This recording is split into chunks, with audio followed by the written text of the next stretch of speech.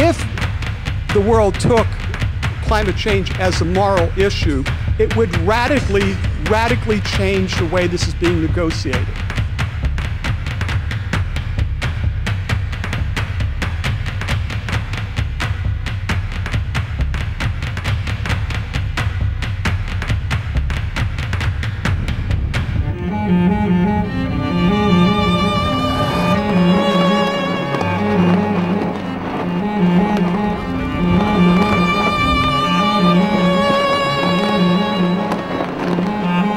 It is key for us as a species to rediscover our sense of connectedness to the natural world, to understand our role as part of the wider whole. I thought, as an evolution biologist, that with our big brains able to build scenarios to predict the future, that we would be more sensible about our use of resources. But it hasn't happened. And as I look back into the evolution of Earth, I see that other species always had to be pushed by crises to grow up and get more cooperative, to become mature species.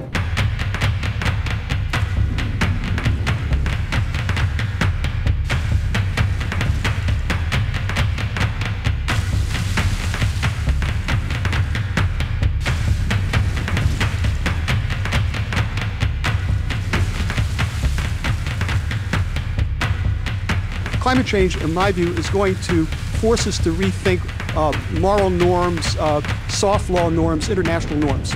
The assertion that climate change is a moral and ethical issue, and how important it is, how desperately important it is, that we encourage others to have this conversation about the moral and ethical dimensions of climate change.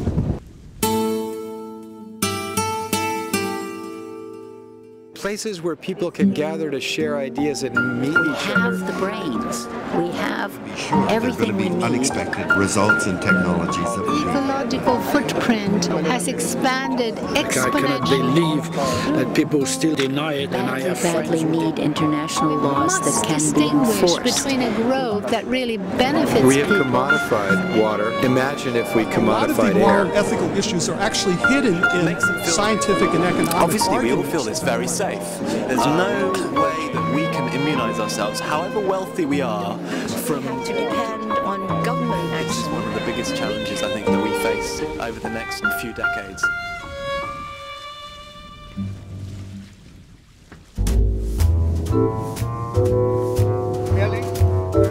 If global citizenship has any meaning, part of that meaning is that each one of us is part of a much larger government and have the power to have our say and to make our decisions within a democracy that stretches across the planet.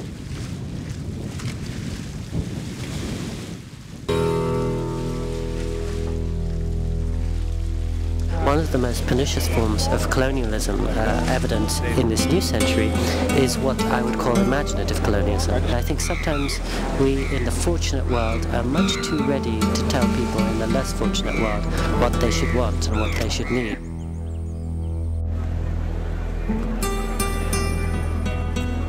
After all, it's about the ethics of what this generation does relative to others. It's about the ethics of what rich countries do relative to poor countries. You can't have this debate without the ethical values, and it's dangerous and dishonest if you try to do so.